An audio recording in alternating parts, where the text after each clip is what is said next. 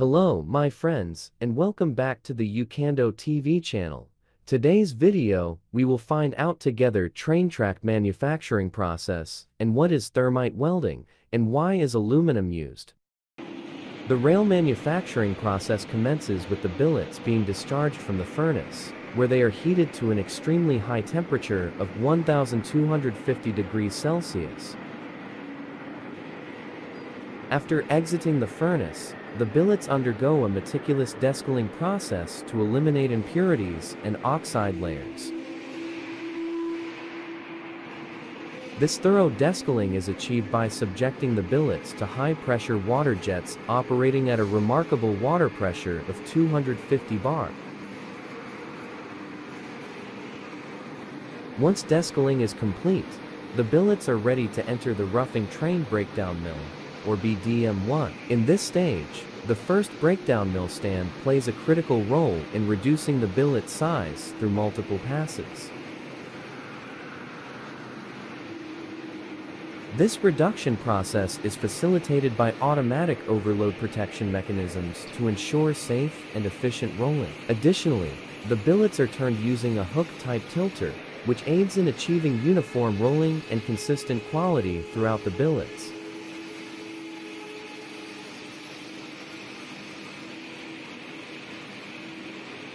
After the roughing stage, the billets enter BDM2, where they undergo further reduction to meet close tolerance requirements. Grip-type tilters are used to turn the rolled stock, which is now significantly longer. The leading pass for the finishing train is ruled, with the drop saw, cropping the rolled stock if necessary. Lateral transportation in the horizontal direction ensures precise threading into the roll pass.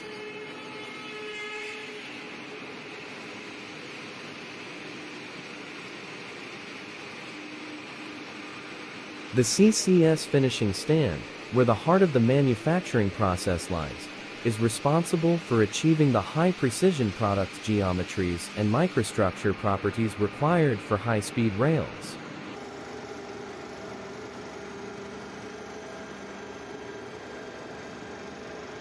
The CCS stand group consists of two CCS Universal 2-high stands and a CCS edging stand. This configuration allows for the production of universal rails and beams using the X-age method.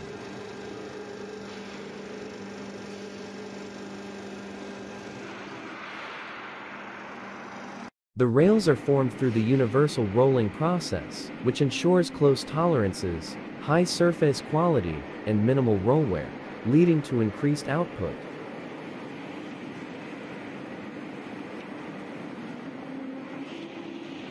Hydraulic adjustment systems and automatic gauge control systems enable ruling speeds of up to 8 meters per second. The rails undergo 4 universal and 2 edging passes to reach the desired shape and dimensions.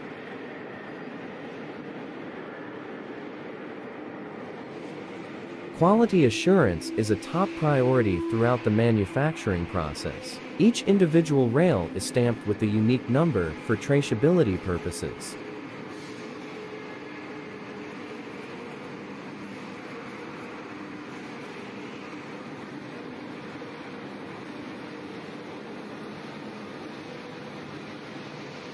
After finishing rolling, the rails are conveyed to the cooling bed, where they are cooled to a straightening temperature of 60 degrees Celsius. To improve straightness and minimize internal stresses, the rails are precisely cambered before entering the straightening plant.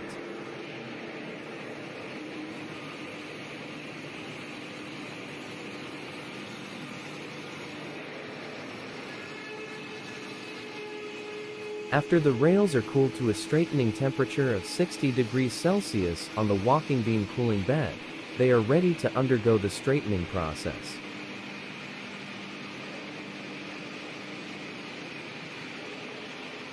The first stage of the straightening process involves the horizontal straightening machine. This machine consists of cantilever-type straightening rollers that are individually driven.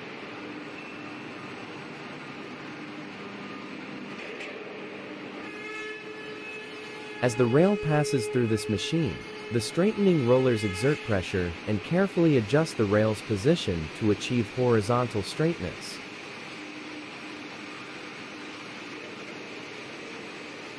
The use of individually driven straightening rollers allows for precise control over the straightening process, ensuring the rail meets the required specifications.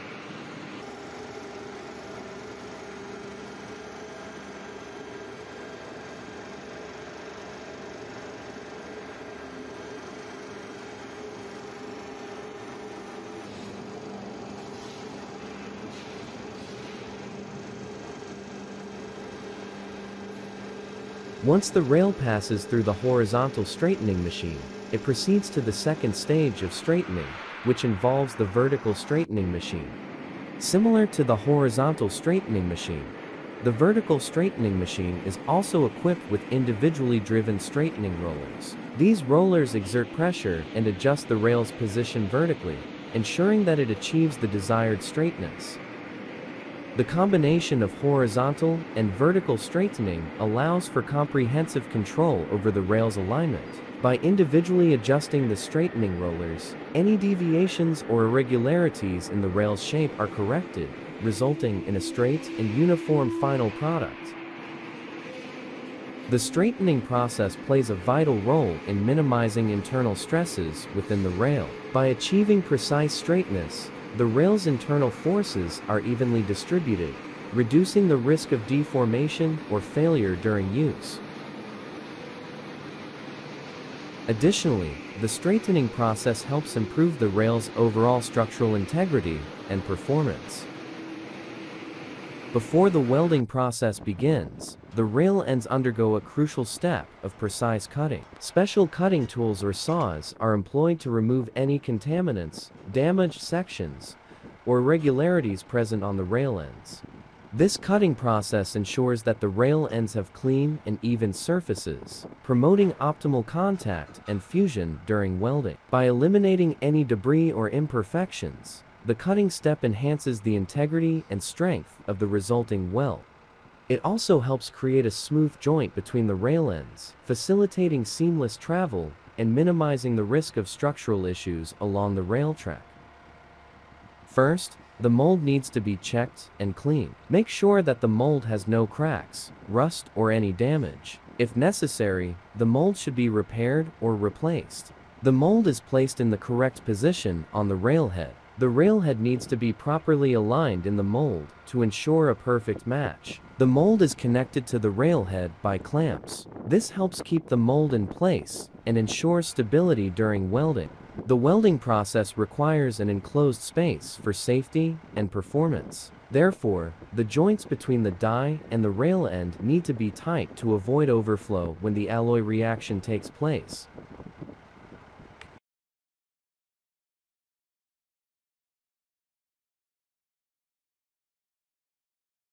A crucible, typically made of refractory material, is used to hold the thermite mixture. It is cleaned thoroughly to ensure that no impurities are present. The clean magnetic end of the rail is inserted into the crucible, allowing for the transfer of heat from the thermite reaction to the rail ends, initiating the melting process. The positioning of the torch in aluminothermic welding is a critical aspect of achieving a successful weld. The torch is carefully adjusted to the correct height above the rail ends to ensure that the heat is evenly distributed. This uniform distribution of heat is crucial for achieving consistent melting of the rail ends and promoting a strong fusion. To position the torch accurately, various factors are considered, such as the type and size of the rails, the desired welding parameters, and the specific requirements of the welding procedure. The torch is typically mounted on a specialized holder or fixture that allows for precise adjustment and secure attachment. The correct torch height is determined by factors such as the rail profile, the desired penetration depth, and the type of alloy used. The aim is to achieve a balance between providing sufficient heat for melting the rail ends and avoiding excessive heat that could lead to undesirable effects such as overheating or burning. During the welding process, the torch position is continuously monitored and adjusted if necessary. This ensures that the heat is evenly distributed across the rail ends, promoting uniform melting and fusion. It also helps to avoid issues such as insufficient fusion or incomplete melting that can compromise the strength and integrity of the weld. Additionally, securing the torch in place is essential to maintain the desired position throughout the welding process. This is typically done using clamps or fixtures that securely hold the torch in the correct height and prevent any movement or deviation during the welding operation. During the preheating phase of aluminothermic welding, working pressures play a crucial role in controlling the temperature and facilitating proper heat transfer within the crucible. Compressed air or other suitable gases are employed to maintain the desired pressure levels, ensuring optimal conditions for the welding process. Working pressures are carefully monitored and controlled throughout the preheating phase to prevent any fluctuations that could negatively impact the quality of the weld. The pressure inside the crucible is regulated to create a controlled environment for the thermite reaction. The precise working pressure is determined based on factors such as the type of rail profile and specific welding requirements. The working pressure affects the rate of heat transfer from the thermite mixture to the rail ends. By adjusting the pressure, the heat can be effectively transferred to ensure proper preheating and melting of the rail ends. The working pressure directly influences the temperature inside the crucible. The higher the pressure, the greater the heat generated by the thermite reaction. Careful pressure regulation allows for achieving and maintaining the desired temperature for effective preheating. Consistent working pressures contribute to uniform heating across the rail ends. This ensures that all parts of the rail ends reach the required preheating temperature, promoting even melting and fusion during the welding process.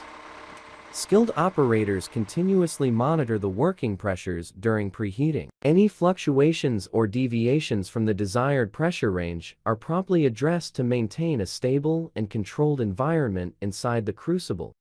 Maintaining stable and appropriate working pressures helps ensure the overall quality of the weld. Fluctuations in pressure can lead to inconsistent heat distribution, incomplete melting, or insufficient fusion, which may result in weak or defective welds. Once the fusion is complete and the weld has cooled down, excess material, also known as flash, is trimmed off. Trimming involves removing the excess metal from the weld to achieve the desired profile and dimensions. This step helps ensure smooth and uniform rail surfaces.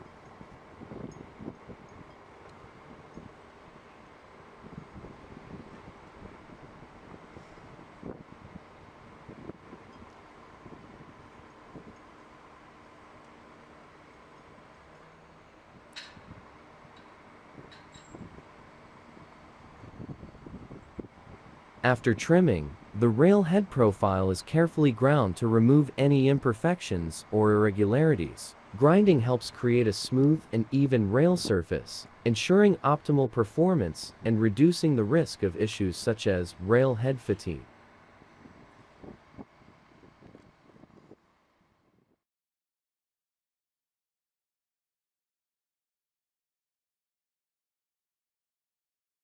RF System, in collaboration with CAB, has introduced a groundbreaking concept aimed at revolutionizing the efficiency and cost-effectiveness of construction projects. At the core of the RF system is a sophisticated arrangement of equipment and mechanisms that streamline the construction process. One key component is the sleeper laying machine, which is equipped with user-friendly buttons for operation. This machine works in conjunction with a loader that efficiently feeds the sleepers into the system. Additionally, a specially designed sleeper carriage is connected to an excavator, enabling seamless integration within the construction site. The inclusion of buttons for both Fast Clip and Fast Clip FE functionalities further enhances the system's efficiency. These buttons facilitate swift and secure attachment of the sleepers, reducing manual labor and saving valuable time.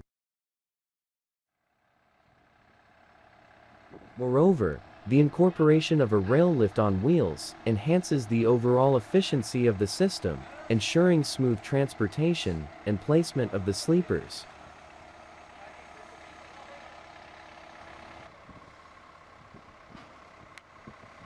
To optimize the construction process, it would be highly advantageous for the sleepers to arrive at regular intervals. Ideally, a 6-sleeper interval would enable a steady workflow and minimize disruptions.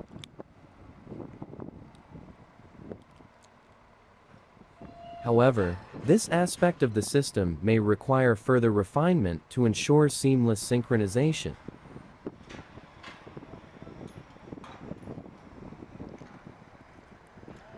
One potential area for improvement is the integration of automatic distance measurement capabilities.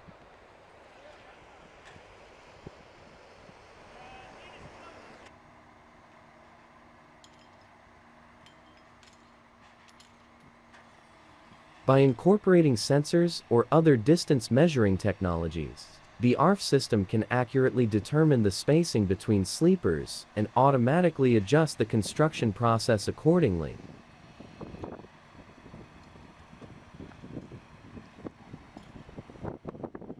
This enhancement would eliminate the need for manual measurements and further streamline the efficiency of the system.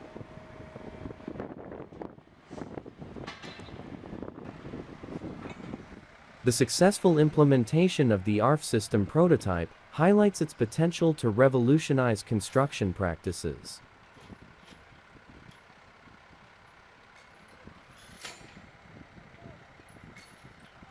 The combination of the sleeper laying machine, loader, sleeper carriage, and excavator, along with the incorporation of fast clip functionalities and a rail lift on wheels, demonstrates a comprehensive and innovative approach to construction efficiency.